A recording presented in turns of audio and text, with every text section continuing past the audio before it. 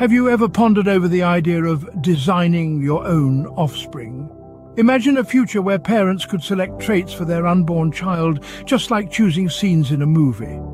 This is the concept of designer babies and genetic modification, where genes are like the scenes of a film and we hold the editor's pen. This isn't about creating a perfect child, but about the potential to prevent certain diseases or enhance specific characteristics. This is not a science fiction plot, but a future that might be closer than we think. So how does one edit a human gene? Picture this. Our bodies are made up of millions of cells, and within each cell we find our DNA, the blueprint of life. This DNA is organized into units called genes, which instruct our bodies on everything from our hair color to our risk of certain diseases. Enter CRISPR, a revolutionary gene editing tool. Think of it as a pair of molecular scissors that can cut and paste DNA sequences. Scientists use it to replace faulty genes with healthy ones, much like editing a typo in a Word document.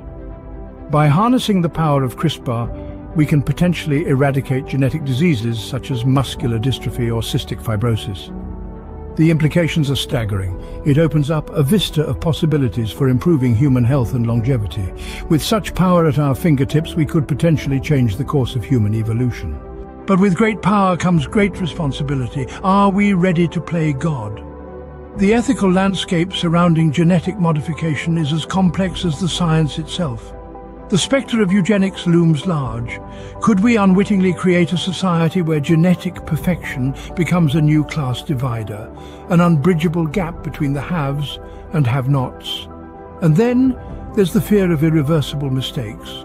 What if our pursuit of progress leads us down a path of unintended consequences?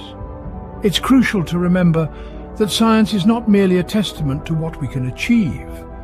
It's a guiding light, illuminating what we should strive for. The question is not just can we do it, but should we do it? Imagine a world where your genetic makeup is no longer a game of chance. As we delve deeper into the realm of genetic modification, we might find ourselves facing unexpected societal implications. Picture a society divided not by wealth or class, but by genetic superiority. A new elite, not born but designed. What then becomes of the gap between the rich and the poor? Will it widen into a chasm, with the wealthy able to afford such enhancements, leaving the less fortunate behind? And let's not forget the potential impact on human diversity.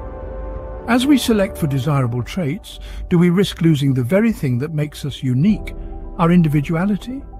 The future of human genetics is a fascinating yet complex journey, one that could redefine what it means to be human.